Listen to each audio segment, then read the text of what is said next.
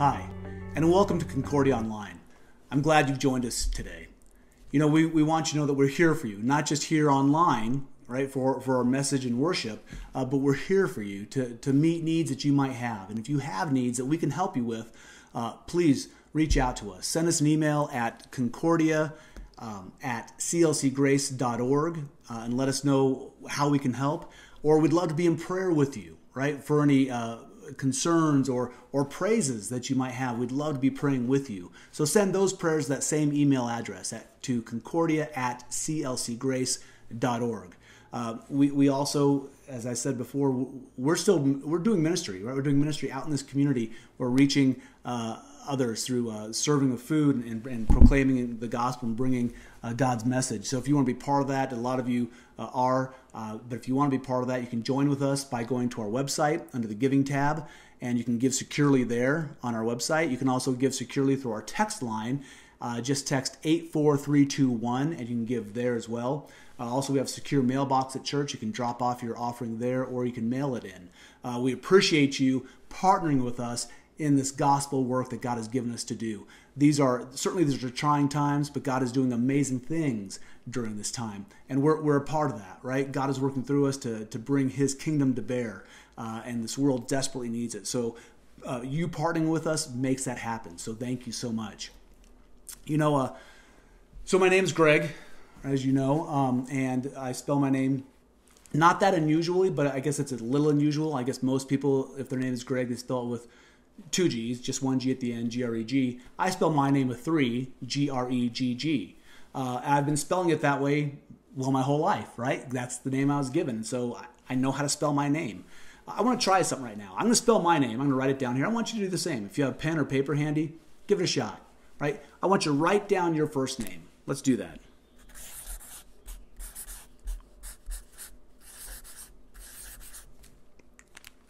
All right. So there's mine. I think I got it right, right? G-R-E-G-G. Yeah, and I'm willing to bet that you got yours right too. Right? We know how to spell our own names.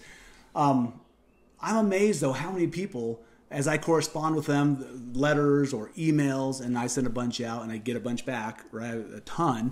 I'm amazed at how many people reply to me or send me something spelling my name wrong.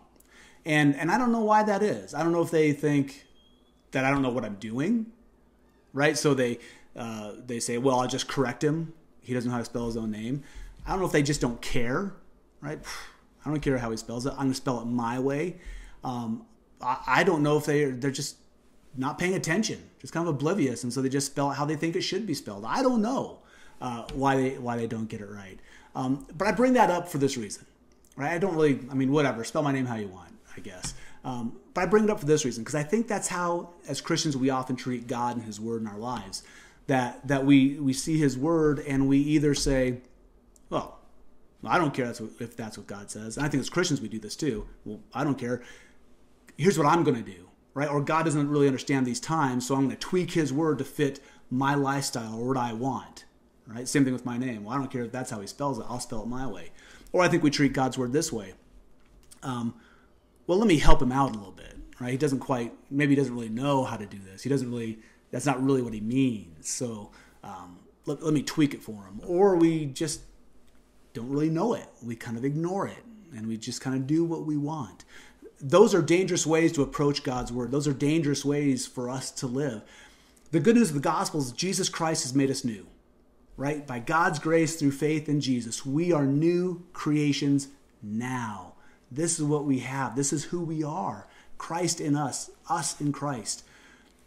But when we treat God's word the way often people treat my name, well, then we lead ourselves down a wrong path. We're not living into that new creation that Christ has won for us. We're living that old way again, right? We're saying to God, well, your word doesn't matter.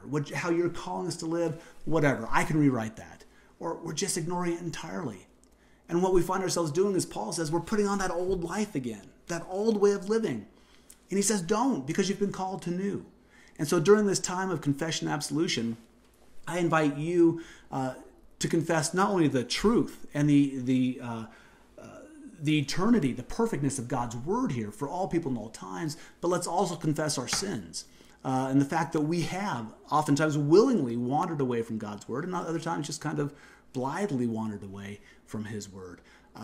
We confess those and ask God to restore us, right? To get us to take off those old clothes again and remain in the newness of life that Christ has given to us.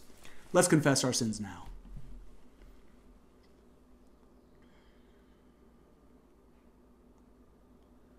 Almighty Father, Lord, we thank you for your word. Your word is righteous, true, holy, and eternal. It's for all times and all people. And yet, Lord, even your people, even us as Christians, sometimes we see your word and we say, well, God, let me help you out. You don't really know what you're doing. We kind of try to rewrite it so we can live how we want.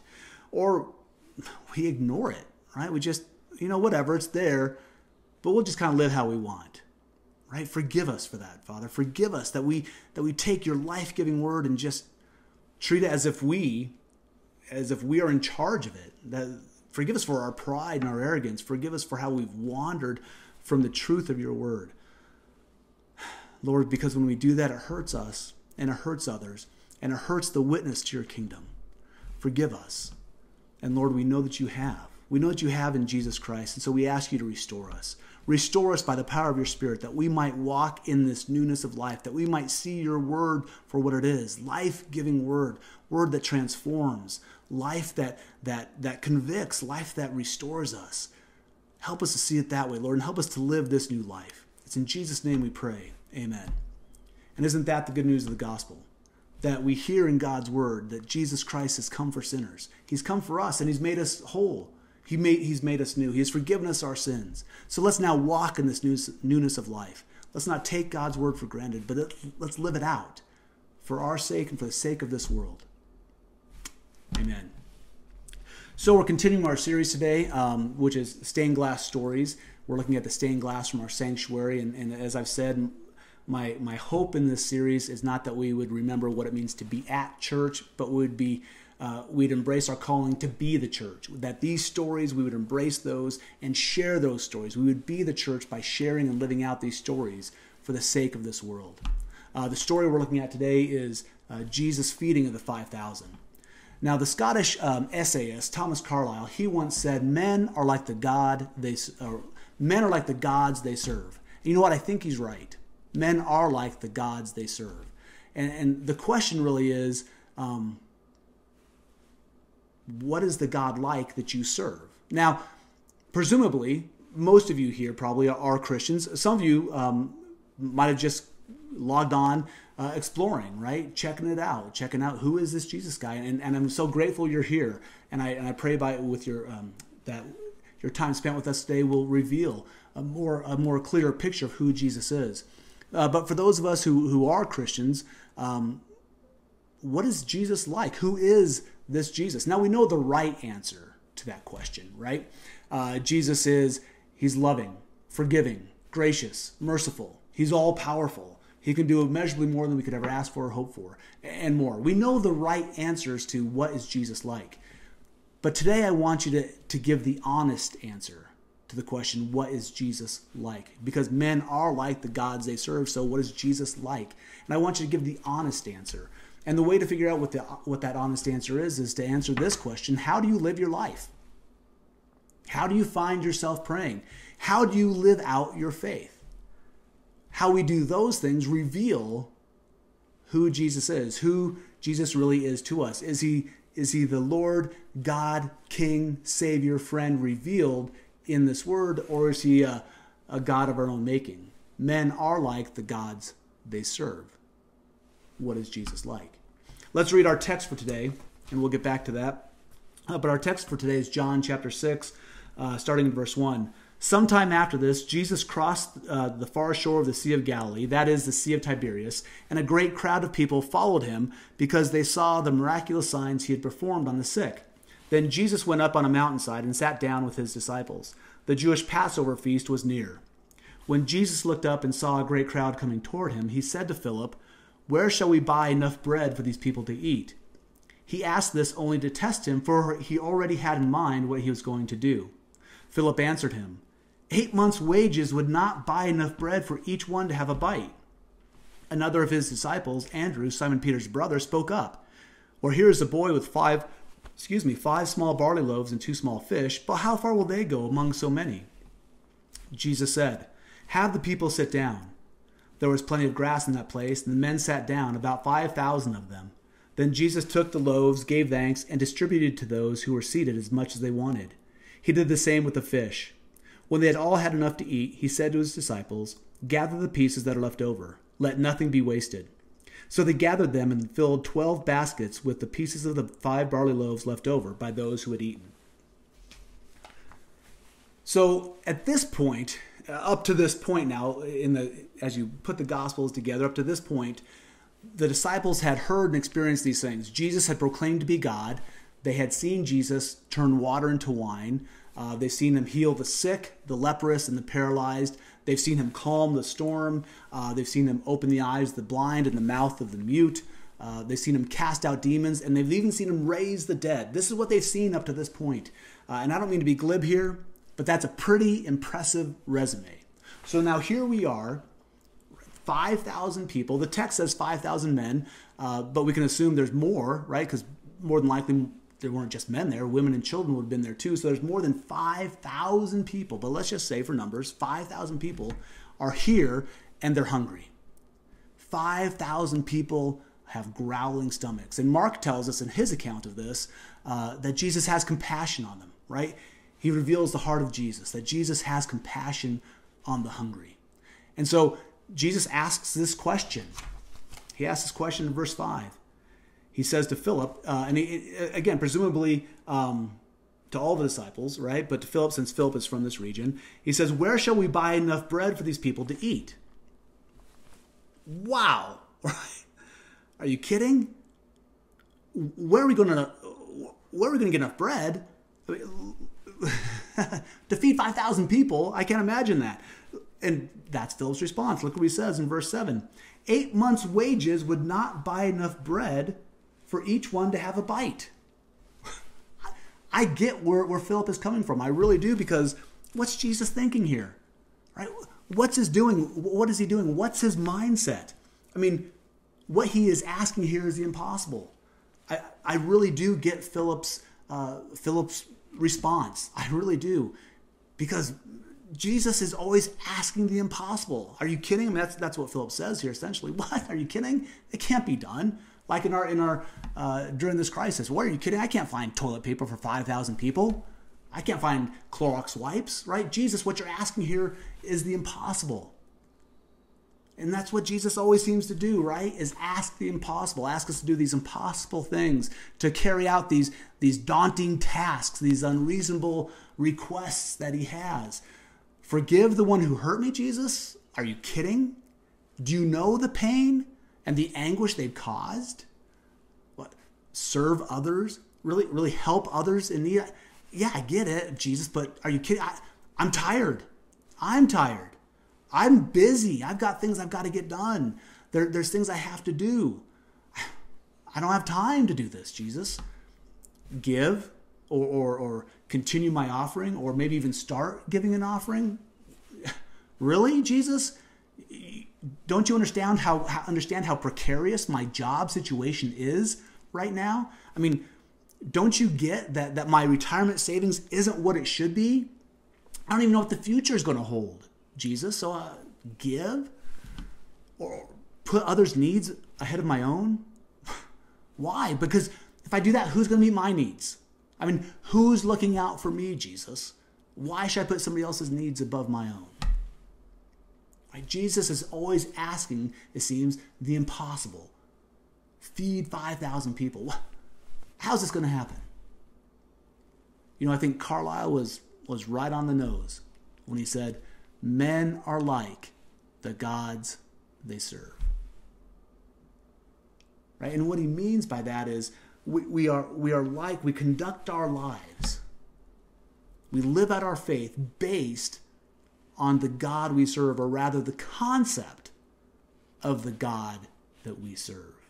For instance, think back to David when David beat Goliath. Now, there's another part to that story. David beat Goliath for sure, But before that happens, King Saul and the army of Israel, they were cowering before Goliath. The army, Saul and the army, came before Goliath, and what they do? They ran in fear. Right? They were living out their faith. They were trying to defeat Goliath based on a deficient concept of God. They were like the God they served. And guess what? The God they served, in their minds, couldn't defeat Goliath. Therefore, they couldn't either. And so they ran and they hid and they cowered in fear. But David was different. David was like the God he served because his God was a God of might. His God was the God of the heavenly hosts. His God would defeat Goliath. In fact, let's take a look at that story. Let's take a look at it. If you want to go with me, it's 1 Samuel 17. And I'm just going to hit a couple verses here. First of all, verse 26. So the Israelites are cowering in fear because of Goliath. And 26, David asked the men standing near him, "What will be done for the man who kills this Philistine?" That's Goliath. "And removes this disgrace from Israel? Who is this uncircumcised Philistine that he should defy the armies of the living God?" And then verse 36, David says, "Your servant has killed both the lion and the bear.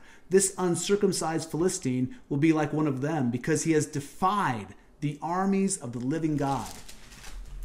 And then here, skipping over to verse 45 through 47, David said to Goliath, "You come against me with sword and spear and javelin, but I come against you in the name of the Lord Almighty, the God of the armies of Israel, whom you have defied. This day the Lord will hand you over to me, and I will strike you down and cut off your head. Today I will give the carcasses of the Philistine army to the birds of the air and the beasts of the earth, and the whole world will know that there is a God in Israel. All those gathered here will know that it is not by sword or spear that the Lord saves, for the battle is the Lord's, and he will give all of you into our hands." Wow. You see the difference? The army of Israel, Saul, they're cowering in fear because their concept of God is that God can't defeat him. David's concept of God is the biblical truth of God revealed. He understands, he gets who God is, and he defeats Goliath. Why? Because he knows God will defeat him. David understands that. David is like the God he serves, and Goliath is defeated. Saul and the army of Israel are like the gods they serve, and they are defeated. And this takes us back to our text. Philip and the disciples are like Saul and the army of Israel. Right? They have a deficient concept of God, of who Jesus is. They're basing on what they think, what they feel. It's a deficient concept of him. And so when Jesus says, "Hey, let's feed 5,000 people," they're like, "Well, it can't be done. This can't happen. You can't feed 5,000 people." Right? They are already defeated. They know it can't be done. And so they say, "Hey, Jesus, nice sentiment. We get it, but it ain't going to happen. We're not going to be able to feed 5,000 people." And they're defeated. Right? Because they're like the God they serve. They're deficient God, not like the God that they have seen. They're not like what they have seen already from Jesus. They are not like the one who has calmed the storm and raised the dead.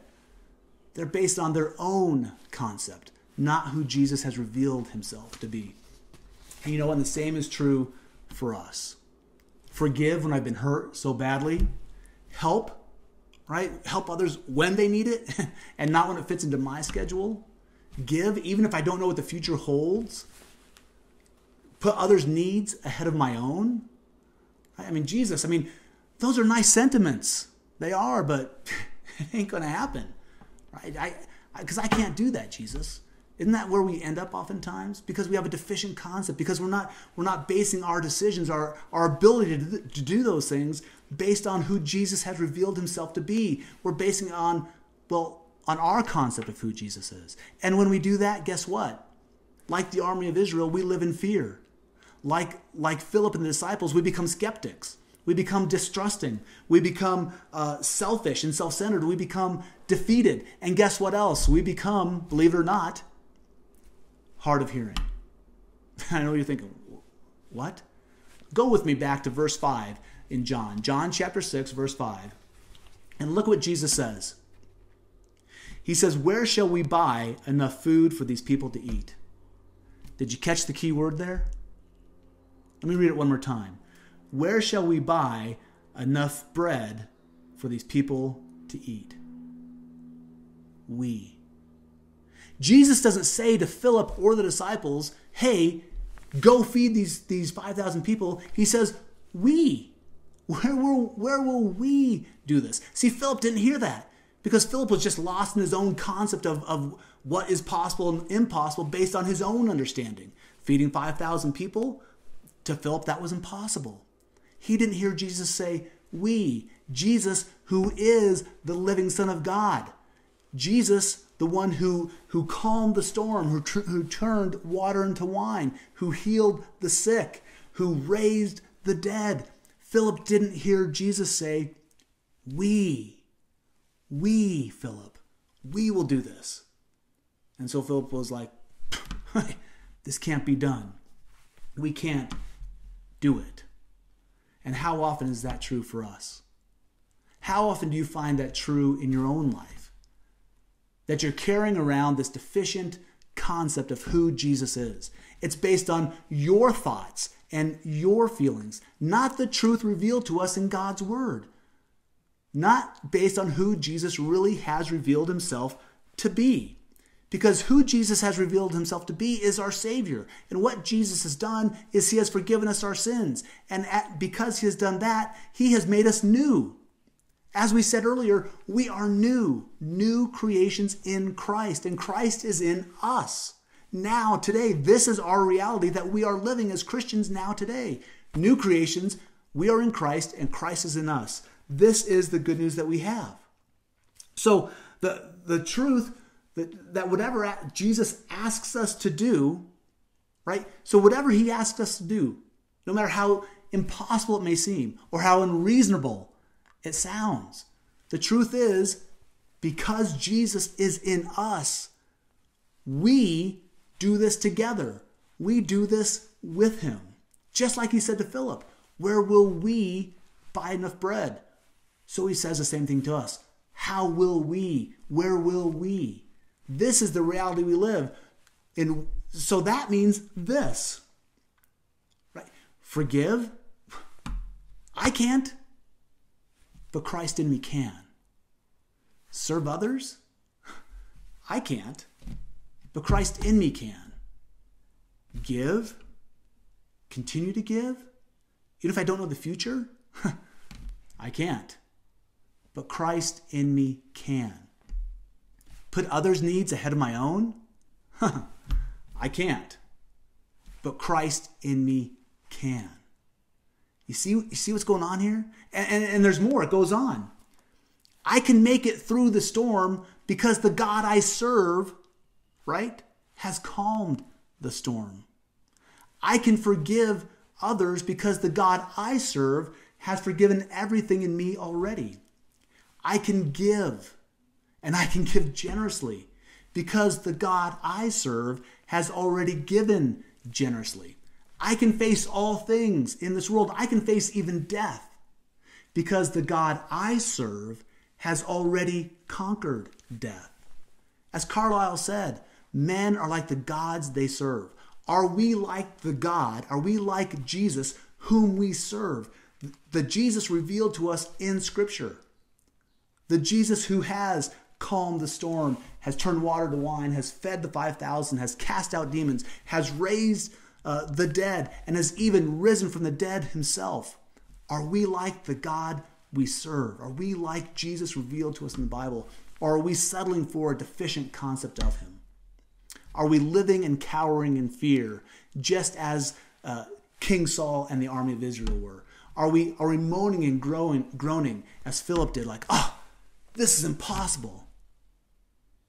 Or are we saying, the God I serve, together we can do this? Listen, when we live out our faith, based on the truth of who Jesus really is, not on our own concept of him, but on who Jesus really is, then we will find that the impossible, as Jesus said, becomes possible. We'll find those hard, unreasonable tasks become opportunities to reveal God's glory. We'll find that we can do all that he asks us to do, even feeding 5,000. So this is my prayer for you. My prayer for you, for me, make this your prayer today, this week. Make this your prayer going forward in your faith walk. And it's this, that no matter how impossible the task is that Jesus is asking you to do, no matter how hard it may seem, no matter how high that mountain may be or how low that valley is, no matter how unreasonable the task may be that Jesus sets before you, he's asking you to do, let this be your prayer based on the truth revealed to us in Scripture. Let this be your prayer. Okay, Jesus, when do we start? When do we start? Men are like the gods they serve. May we be like the God, Jesus Christ, revealed to us in Scripture, whom we serve. And that's probably enough for today. I want to give out points. Sorry if I forgot to do that earlier. I want to give out points for those who brought your Bible today with you and had it open. Let's see. Let's give out 1,500 points today. Oh, wait. 5,000 people. 5,000 points. If Jesus fed 5,000 people, we can give out 5,000 points. You get 5,000 points if you brought your Bible today. So we're going to continue with communion now. Hopefully you have the elements there and ready. If not, this would be the time to get them. As you are going to get those or setting up, I want to remind you to be sure to speak a blessing over any children or anybody else in your household with you today who's not going to receive communion. Be sure to speak a blessing over them, letting them know that God loves them, that they are dear to his heart, that they are his child as well. So we continue now with the words of institution. On the night that Jesus was betrayed, he took bread, and when he'd given thanks, he broke it, and he gave it to the disciples, and he said, "Take and eat. This is my body, which is given for you. This do in remembrance of me." In the same way also after supper he took the cup, and when he'd given thanks, he gave it to the disciples, and he said, "Take and drink all of you. This cup is the New Testament in my blood, which is shed for you for the forgiveness of sins. This do as often as you drink it in remembrance of me." We pray now together the Lord's Prayer. Our Father, who art in heaven, hallowed be thy name. Thy kingdom come, thy will be done, on earth as it is in heaven. Give us this day our daily bread, and forgive us our trespasses, as we forgive those who trespass against us. And lead us not into temptation, but deliver us from evil. For thine is the kingdom, and the power, and the glory, forever and ever. Amen.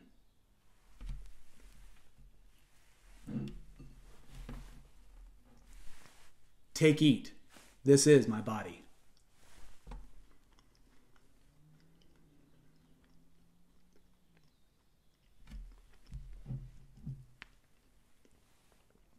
Take, drink. This is my blood.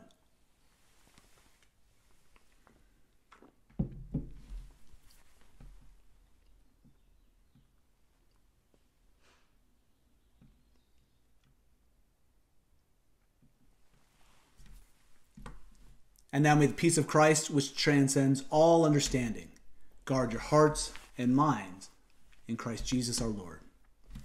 Amen. Depart in peace. Well, thanks for joining us today. I hope you have an awesome day. Remember, the God you serve is Jesus, the living Son of God. And with him, all things are possible. Let this be your prayer. Okay, Jesus. When do we start? Have a great day. We'll see you next time.